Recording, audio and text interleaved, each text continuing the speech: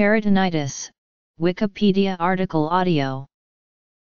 Peritonitis is inflammation of the peritoneum, the lining of the inner wall of the abdomen and cover of the abdominal organs. Symptoms may include severe pain, swelling of the abdomen, fever, or weight loss. One part or the entire abdomen may be tender. Complications may include shock and acute respiratory distress syndrome. Signs and symptoms. Causes include perforation of the intestinal tract, pancreatitis, pelvic inflammatory disease, stomach ulcer, cirrhosis, or a ruptured appendix. Risk factors include ascites and peritoneal dialysis. Diagnosis is generally based on examination, blood tests, and medical imaging. Treatment often includes antibiotics, intravenous fluids, pain medication, and surgery. Other measures may include a nasogastric tube or blood transfusion. Without treatment, death may occur within a few days. Approximately 7.5% of people have appendicitis at some point in time. About 20% of people with cirrhosis who are in hospital have peritonitis. Abdominal pain. The main manifestations of peritonitis are acute abdominal pain, abdominal tenderness, and abdominal guarding, which are exacerbated by moving the peritoneum, e.g., coughing, flexing one's hips, or eliciting the Bloomberg sign. Rigidity is the most specific exam finding for diagnosing peritonitis. The presence of these signs in a patient is sometimes referred to as peritonism. The localization of these manifestations depends on whether peritonitis is localized, or generalized to the whole abdomen. In either case, pain typically starts as a generalized abdominal pain, and may become localized later. Peritonitis is an example of an acute abdomen. Other symptoms. A diagnosis of peritonitis is based primarily on the clinical manifestations described above. Rigidity is the most specific exam finding for diagnosing peritonitis. If peritonitis is strongly suspected, then surgery is performed without further delay for other investigations. Leukocytosis, hypokalemia, hypernatremia, and acidosis may be present, but they are not specific findings. Abdominal X-rays may reveal dilated, edematous intestines, although such X-rays are mainly useful to look for pneumoperitoneum, an indicator of gastrointestinal perforation. The role of whole abdomen ultrasound examination is under study and is likely to expand in the future. Computed tomography may be useful in differentiating causes of abdominal pain. If reasonable doubt still persists, an exploratory peritoneal lavage or laparoscopy may be performed. In patients with ascites, a diagnosis of peritonitis is made via paracentesis.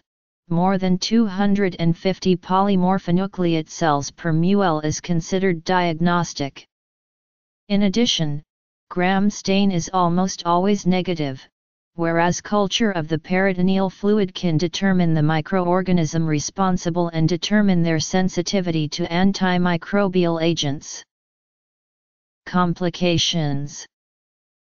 In normal conditions, the peritoneum appears grayish and glistening. It becomes dull 2–4 hours after the onset of peritonitis, initially with scarce serous or slightly turbid fluid. Later on, the exudate becomes creamy and evidently suppurative. In dehydrated patients, it also becomes very inspissated. The quantity of accumulated exudate varies widely. It may be spread to the whole peritoneum, or be walled off by the omentum and viscera. Inflammation features infiltration by neutrophils with fibrinopurulent exudation. Causes. Depending on the severity of the patient's state, The management of peritonitis may include infection. If properly treated, typical cases of surgically correctable peritonitis have a mortality rate of about 10% in otherwise healthy patients. The mortality rate rises to about 40% in the elderly, or in those with significant underlying illness, as well as cases that present late. Without being treated, generalized peritonitis almost always causes death.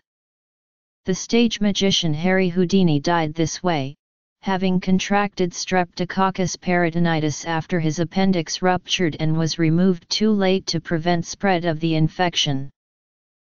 Non-infection. Risk factors. Diagnosis. Pathology.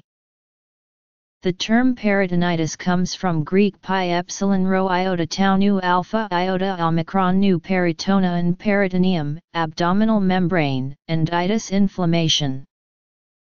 General supportive measures such as vigorous intravenous rehydration and correction of electrolyte disturbances. Antibiotics are usually administered intravenously, but they may also be infused directly into the peritoneum. The empiric choice of broad-spectrum antibiotics often consist of multiple drugs, and should be targeted against the most likely agents, depending on the cause of peritonitis. Once one or more agents grow in cultures isolated, therapy will be targeted against them. Gram-positive and gram-negative organisms must be covered. Out of the cephalosporins, cefoxidin and cefotatin can be used to cover gram-positive bacteria, gram-negative bacteria, and anaerobic bacteria. Beta-lactams with beta-lactamase inhibitors can also be used. Examples include ampicillin/sulbactam, piperacillin/tazobactam, and ticarcillin/clavulinate. Carbapenems are also an option when treating primary peritonitis, as all of the carbapenems cover gram-positives, gram-negatives, and anaerobes except for ertapenem. The only fluoroquinolone that can be used is moxifloxacin because this is the only fluoroquinolone that covers anaerobes. Finally, tigecycline is a tetracycline that can be used due to its coverage of gram-positives and gram-negatives. Empiric therapy will often require multiple drugs from different classes. Surgery is needed to perform a full exploration and lavage of the peritoneum, as well as to correct any gross anatomical damage that may have caused peritonitis. The exception is spontaneous bacterial peritonitis, which does not always benefit from surgery and may be treated with antibiotics in the first instance. Treatment. Prognosis. Etymology. openabdomen.org, Peritonitis, Medical and Surgical Therapy Reviewed.